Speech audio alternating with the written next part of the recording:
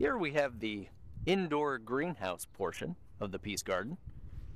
It has a door, but we'll just walk right on through here. And a lot of these plants are actually marked as to what they are. So you'll see up here we have a little placard telling us that all of this is lettuce. All right, and our lettuce is growing pretty well here. And over on the other side, I believe, we had some spinach. Now, I'm not a huge fan of spinach myself, but I bet some of you really like it. And you can see if we come down here, we've got some turnips.